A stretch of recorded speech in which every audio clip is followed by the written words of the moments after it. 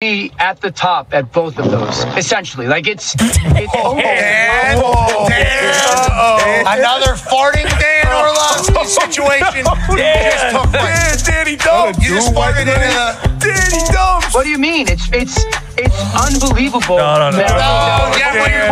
Your butt was just talking. We heard it. Your butt just farted into the phone again like you in Monday Night Football. Oh, no. That's what just happened. What do you mean? You remember Monday Night Football when you had your microphone and you went to sneeze and you bent down and it caught your fart? Like, what do you? No, it's not Your what he said. asshole just farted. Pooped your pants, Dad.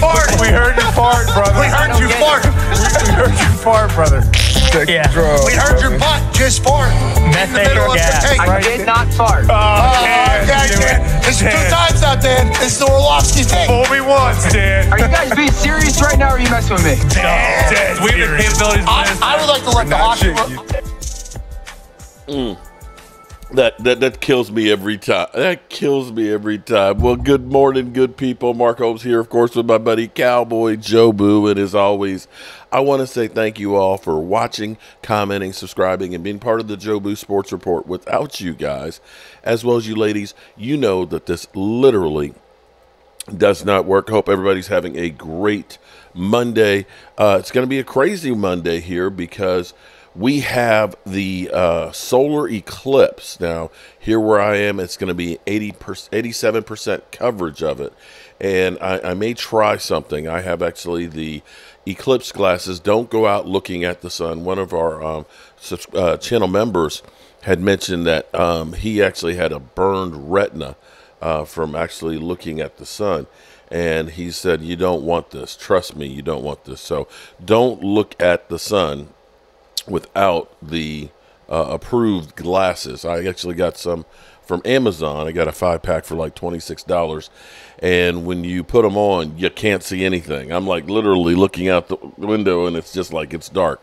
So these are made so you can look at the sun. And I think what I'm going to try and do is I'm going to modify one pair of them and put them over one of my cameras and see if we can actually record this as it happens here. I think 3:18 East time is going to be the peak here. The further north you go from me, the more totality, but I'm not trying to drive to like Erie, Pennsylvania today or to Ohio today. But we will be driving through those areas in a little over 2.5 weeks of my man Game Time Brian, David Wiley, and of course hopping on that big old jet airliner will be Primetime Phil, who saw Deuce Vaughn yesterday there in Florida. So shout out to him. I hope he told him to run, Forrest, run.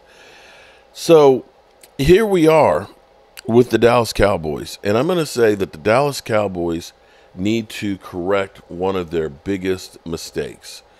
And see, here's the thing. The Cowboys are having to put a whole lot of stock into this draft because rightly or wrongly, the Cowboys have not dug deep into free agency. They have not, okay? We have been killing them year after year after year for not doing anything, but somehow they haven't. They've never have been big in free agency. The biggest free agent signing you could say would be Brandon Carr. That's it in the last 15 years. And before that, it would have to be T.O. So they look at it and say, we are so good at finding guys that are on our roster that we'll coach them up and then the next year plug them in and give us the talent that we need homegrown versus going out and getting somebody else's player that may be older. And you may agree or disagree with that, but that's the way they're going to do it, and they're not going to change. But the thing that they have to do is, again, their first-round draft picks, when you start going down the list of first-round players that they've picked and thinking about how good they have been in drafting offensive linemen in the first round, that you say, yeah, they're really good. The problem for the Cowboys, for the most part, has been the second round. Their philosophy is always, okay, we want to get the best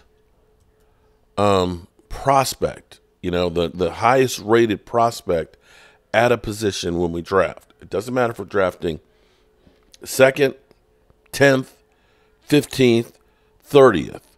We want the number one player at a position. And that philosophy has actually worked pretty good for him for the most part. We'll have to wait and see about Mozzie, but I've got more on Mozzie later on. I don't think Mozzie is as bad as everybody thinks. And I actually now see the light on why they didn't bring back Hankins. Be that as it may. When they get to the second round pick, they feel kind of greedy that they want to get another guy who has first round talent that for whatever reason is in the second round. When you think about, say, Randy Gregory, of course, having smoked weed at the combine, failed the test, which put him into the substance abuse protocol where he's getting tested weekly. The crazy thing about this is Randy Gregory probably didn't smoke any more weed than any other player. It's just he was tested every week. Yeah. As Chris Long put out, after, of course, he left football before they changed the rules, that they knew come April 20th they're getting, tested for weed. You stop smoking a month before the test, you take the test, you pass it, you go back to smoking weed. Common knowledge in the NFL. Once you get tested and you're good and you've been clean, you only get tested the following year. Randy Gregory didn't have that opportunity because he failed at the combine every single week. So him getting busted once or twice a year is like, okay, he was only smoking a couple of times in a year, which is probably far less than others. But be that as it may, it was a stupid move. And the Cowboys looked at it and said, well, this is a guy who should, his talent has put him in the first round. Didn't work. Jalen Smith, who before the catastrophic knee injury should have been a top 10 pick. Just did. But not only did this knee injury affect his knee, he had nerve damage that went down to the foot and his ankle and had drop foot. And this is so bad that he had to wear a brace that's basically like a spring that would pull his foot back forward. And so you were drafting a guy who has had injury issues. And let's just take a look for a second here. Sean Lee in 2010 had knee issues. Sean Lee actually, for the most part, in comparison to most of the second-round players that we've drafted, had a good career. But you wonder, had he not had the knee injury, which, finally 3 years in, he had knee surgery, and they said that a lot of the damage in it was what he'd carried through the NFL. And his career was shortened. And that's a guy who had all the mentality, desire that you want. But unfortunately, the body failed him. After Sean Lee, we got Bruce Carter. That didn't work out. Gavin Escobar, who actually had a decent career in Miami but didn't help us much. One of the few bright spots, DeMarcus Lawrence. But 3 years in, people thought that, okay, we are screwed. He's not going to be the guy because he had his third year, 1 sack, a PED suspension, and back issues, which is the reason we drafted Randy Gregory the next year and Taco Charlton, because we thought, we're not going to have somebody who's going to be able to rush the passer. We don't have anybody. And fortunately, he came around and played really well.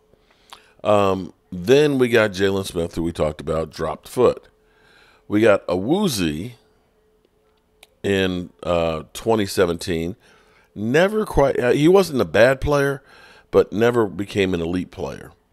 Connor Williams was actually a solid offensive lineman, became a great center in Miami, but again, he's one of the better ones. Tristan Hill. Now, this one was one of those ones that was a head-scratcher because Tristan Hill wasn't starting in Florida because he had issues with the coaches there for disciplinary actions. and had to basically sign basically a thing saying that I will show up to meetings and practice. And then they tried to sell it to us of, oh, we have everybody sign that. Okay, so that was completely a bust. Diggs, another one of the great ones that we've actually done. There weren't any off-the-field issues or injuries going into that draft. Then we got Boss Man Fat.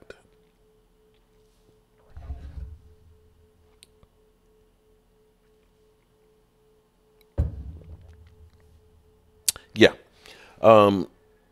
The jury's out on Sam Williams and on Luke Schoonmaker. So here's the thing. Schoonmaker actually came in and had foot issues, I believe it was, and he's had shoulder surgery this offseason. With his foot being damaged, he couldn't do the OTAs, and he was limited in training camp, and basically his first year ended up being not what you expect from your second-round pick. The Cowboys can ill afford having a second-round pick this year that is not going to be the guy. Now, looking at the draft, ideally for the Cowboys, since they usually are really, really good at offensive linemen and knowing that we need one, you've got to figure that they're going to be looking to get the best prospect that they can. You would figure left tackles, you're not going to get the top prospect at 24. Guard and center, on the other hand, you have a really good chance of getting, definitely center, the best prospect. And guard, you might, depending on how the quarterback run is, and it may be that it's running pretty heavy, that you may end up having run on quarterbacks, and then the tackles, and, of course, the defensive edge rushers and stuff. And you might end up being able to get the best-rated guard or hybrid, as you know, or position flex player who can play guard, tackle, or center, and plug him in. The second round is going to be key because we need a guy outside the box that's going to be able to do something. And one of the 30-day visits, linebackers, and make no mistake about it, running backs, offensive linemen, and linebackers, I believe they've brought in 24 for 30-day visits, or the 30 visits. 24 of those positions. They've only brought in a couple of cornerbacks, a couple of wide receivers, a couple of tight ends. No quarterbacks. So there's that. So Junior Colson is one of the ones that they've brought in. And California highlights, I'm going to just play this in the background here while I am doing my thing. Let's flip the camera here.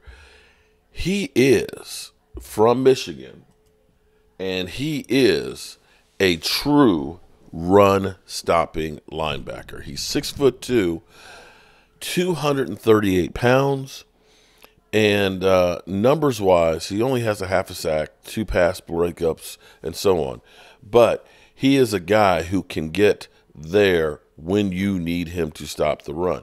And if you can add a guy like him to the mix, your linebacking core is far and away better than what you started with last year. Unfortunately, we had promise. We had a lot of hope because we looked at it and saying, you know, Leighton Vander Esch is a good linebacker when healthy, but unfortunately only played, I believe, 5 games. And we looked at Overshown being actually a steal in the draft, and we saw a lot of promise for him during training camp. Unfortunately, he tore his ACL. The good news is we've seen workout videos. We've seen workout videos of him right now where he's running cones corner to corner to corner, planting and going and moving, still looking really, really fast without any doesn't look like there's any skip in his hip or he looks good, okay? And so if he is able to come in, it's still basically like his rookie year because he hasn't played a season, so he's still going to be green behind the ears. But having a guy like Eric Kendricks, who I feel is, you know, even at this age, is better than Leighton Vander Esch. Hell, if he can play 17 games, you already got more than what you got from Leighton Vander Esch. If you can add a run-stopping linebacker like Colson in the second round and get yourself a starting offensive lineman, and then in the third round, you're looking at the best running back available, this team is all of a sudden a whole lot better than what you think. And I dare say that they could actually be better than what they were last year. I know that's kind of crazy for most people because we've killed the Cowboys and things, but taking my emotions out of it and at least looking at the concepts that the Cowboys have and thinking about how they have gone through, where we've gone through and said we need to sign this player. People said, we should be signing Odell Beckham Jr., but they made the move for Brandon Cooks, who actually had a more effective year. People said we were crazy for letting go Randy Gregory, and Dorrance Armstrong played better than Randy Gregory for 2 years. So if that ends up being the case and that ends up being true, the Cowboys feel that they have some guys on the roster that need the opportunity to play that are younger and cheaper and will allow them to do other things. And that is a possibility. I'm not going to say that it's not, but if they can get the draft right where we do, and for me, a good draft is I get an immediate starter that's an impact player. I get a second starter out of the draft. I get some depth, and I get a special team standout.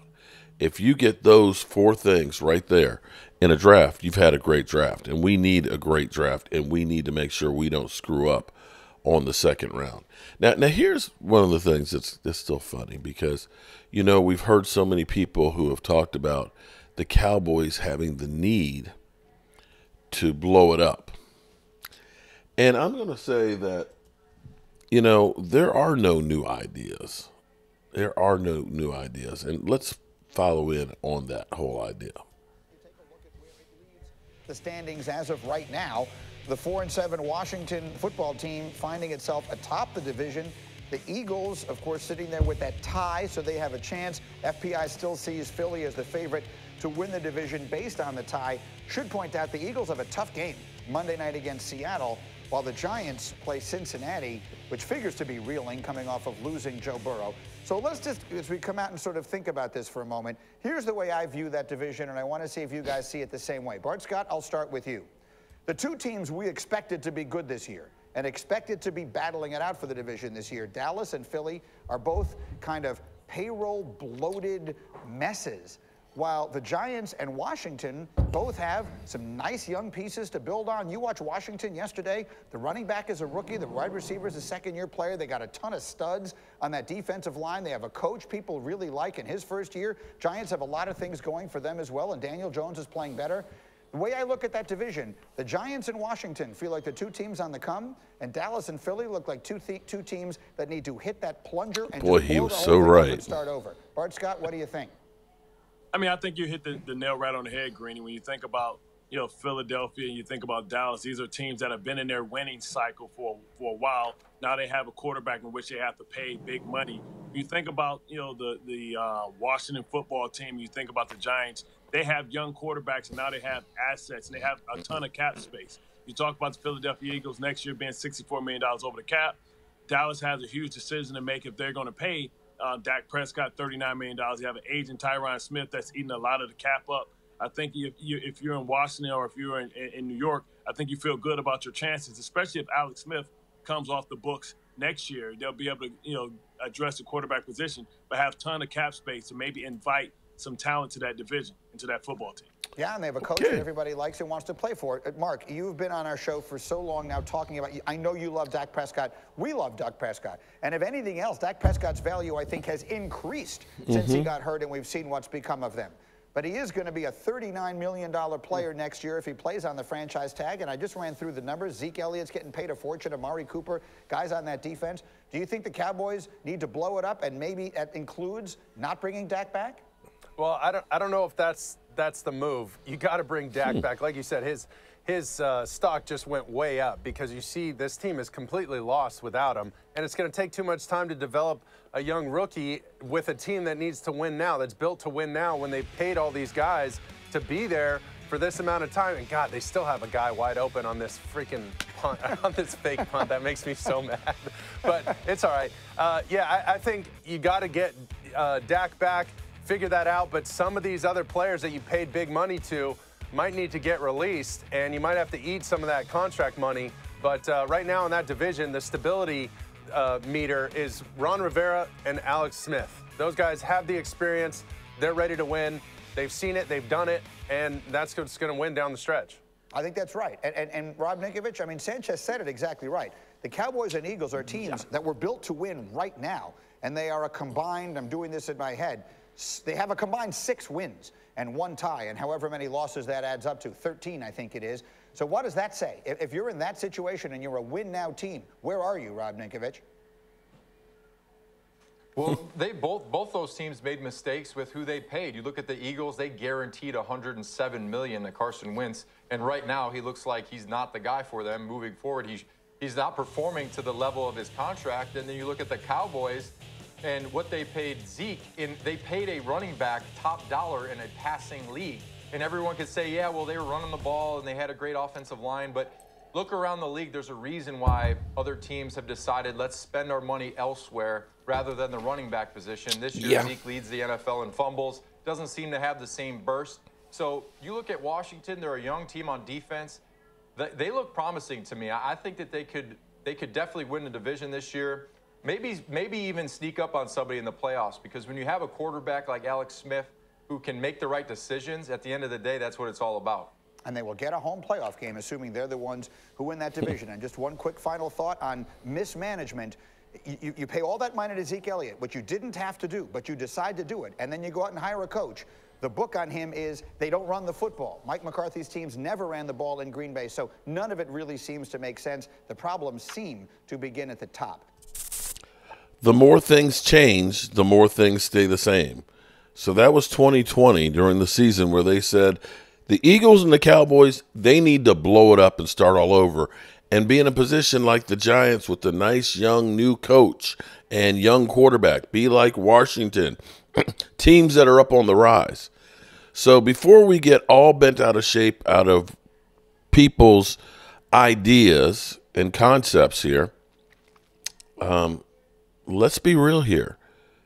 Nobody really knows what's going to happen. Nobody. Okay? Nobody. And that's all I have to say about this. And as always, you know what?